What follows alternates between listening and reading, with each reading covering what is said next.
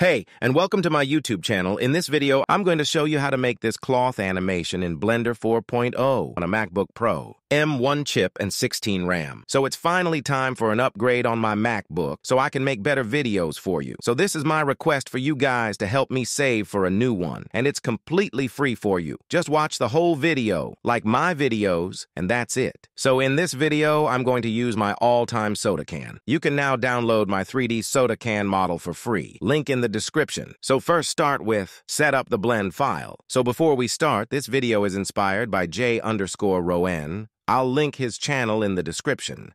So press A to select all, then press X to delete it. So if you are using my free 3D model soda can, I'll show you how to import that model. Go to the file and click on Append. Then find your downloaded file and click on that. Click on the object. Select the middle soda can and click on Append. Press Option+G to center the object on the 3D cursor. Then press S+0.3 to scale it down. Then press Ctrl+A to apply the scale. And now we're going to set up the background. Then press Shift+A to add a plane. Then press S+9 to scale it up by 9. Press 1 on your numpad to get to the front view. This is how you enable the numpad for laptops. Go to Edit, then click on Preferences. Go to Input and then check Emulate Numpad. And now press R+X+90 to rotate it by 90 degrees. Then press G+Y+2 to move it on the Y-axis. Then press F2 to rename it to BG, a shortening for background. And for Mac users like me, press FN+F2. So now we are going to animate the soda can.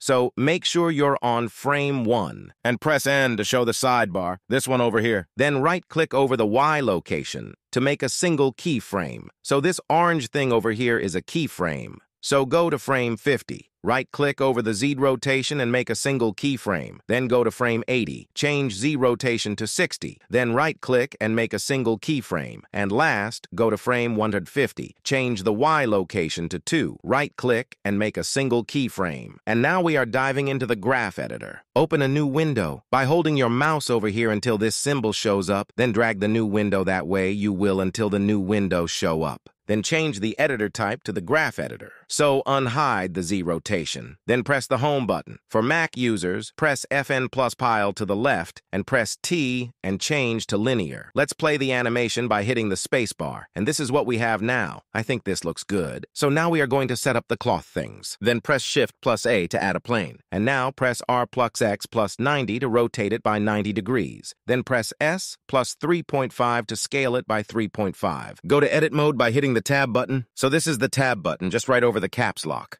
And right-click and click on the subdivide. And here on the left, we can change the settings. And now change the number of cuts to 100. Yes, I know it's a lot, but trust me. Then go to object mode by hitting the tab button. And now change the Y location to 0.8. So the plane is right after the soda can. Then rename it to cloth so we know this is the cloth object. So now for the cloth settings, go to Physics and click on Cloth. Then select the soda can and click on Collision and leave it like this. Then select the cloth again. So this is going to be a lot. So be ready. Change the speed multiplier to 0.75 and change the air viscosity to 0.5. And now, under stiffness, change the tension, compression, and shear to 1.5. And then change the bending to 0.1. And now under damping, change the tension, compression, and shear to 0. Then unfold the cache. Change the end to 150. And now unfold the collisions. Change the quality to 3. And change the distance to 0.003. Check the self-collision. And last, change the distance under the self-collision to 0.003 as well. And now for the last part of the cloth settings. Unfold the field weight and change the gravity to 0. Then scroll up to cache and click on Bake. Wait for the baking to bake. So I'm going to speed up this process. And for those who are wondering how long this took me, the baking time took me 42 seconds. Let's play the animation by hitting the spacebar, and this is what we have now. I think this looks good, but I want the cloth to wrap around the soda can. So to do that, first change the end frame to 150, and then click on Delete Bake. Press Shift+A to add a force field and add the force. Then change the strength to -250. Then press S plus 0.9 to scale it down a little bit, then press Ctrl plus A to apply the scale. Select the force, press Shift, and then select the soda can. And now press Ctrl plus P and click on the object to parent the force to the soda can. Then select the cloth again, and click on Bake again. Then wait for the baking to bake. So I'm going to speed up this process again. And for those who are wondering how long this took me, the baking time took me 1 minute and 36 seconds. And like you see, the cloth object is not smooth at all. So to fix that, go to the modifier, and then add a subdivision surface modifier. Then change the viewport to 2, and then right-click and click on Shade Smooth. Let's play the animation by hitting the space bar, and this is what we have now. I think this looks good. And now let's make a cloth textile material, and this is going to be a lot, and I mean a lot, so be ready. Select the cloth, and now change the editor type to shadings. Click on New, and rename it to Cloth Material. And before we start the whole process, so go to the render settings. Press Z to switch shading mode and select render mode. Then change the render engine from EV to Cycles. And if you have a GPU device, go and change to that for better rendering. Also change the max samples on the viewport to 64 and change the noise threshold to 0.1 so you can render faster. Also change the max samples on the render to 300.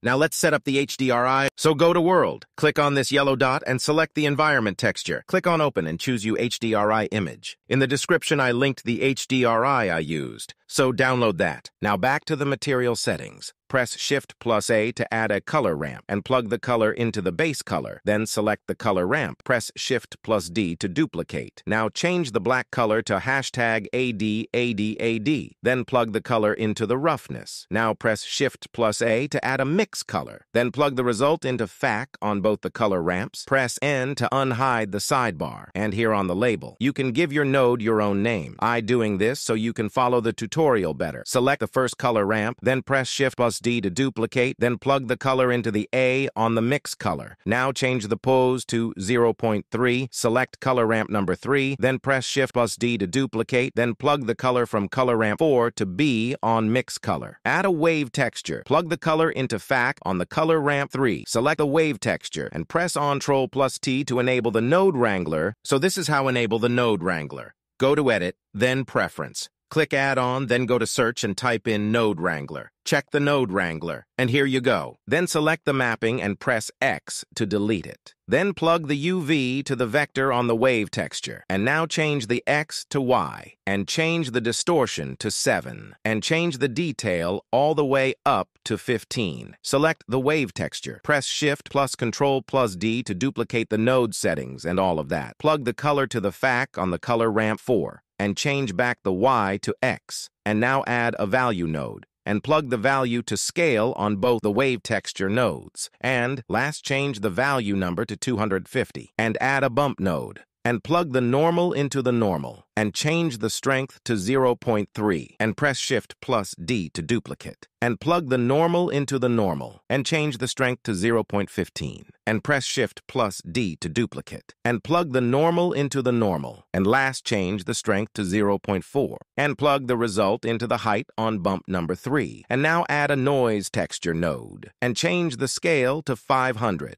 And last, change the detail all up to 15. Plug the FAC to the height on the bump number 1. Select the noise texture and press Shift plus D to duplicate. And now change the scale to 50 and plug the FAC to the height on bump number 2. And last, plug the UV to vector on both the noise textures. Now you wonder, where do I change the color? Unfold the sheen. Change the weight and roughness to 1. And here on the tint, you can change the color that you like. And if you want, you use the same color as I do. The hex is C791C1. So now if you want, you can pause and screenshot this. And sit by your own and take your time and do the material. But here we've a cloth material. Let's set up the scene. Now press Shift plus A to add a camera. Go to the camera settings. Change the focal length to 150 millimeters. Then press 0 on your numpad to get to camera view. Unfold the viewport display and change the passpart 2 to 1 so it's black around. Then unfold the composition guides. Check the thirds and center. Then press Shift plus A to add an empty plane axis. Now change the Y location for the empty to 1.31 and then rename it to camera focus. then select the camera, then change the Y location to -18, and last change the Y rotation to -6 or 8. Let's play the animation by hitting the spacebar, and this is what we have now. I think this looks good. Now check the depth of field, and change the focus object to the camera focus, and change the end frame to 70. Let's play the animation by hitting the spacebar, and this is what we have now. I think this looks good. And now, for the last render settings, go to Output. So I like to render my videos in 4K, so the number for that is 3840 and 2160, and change the frame rate to 30. And to make a video of this, change the file format to FFmpeg video, then unfold the encoding,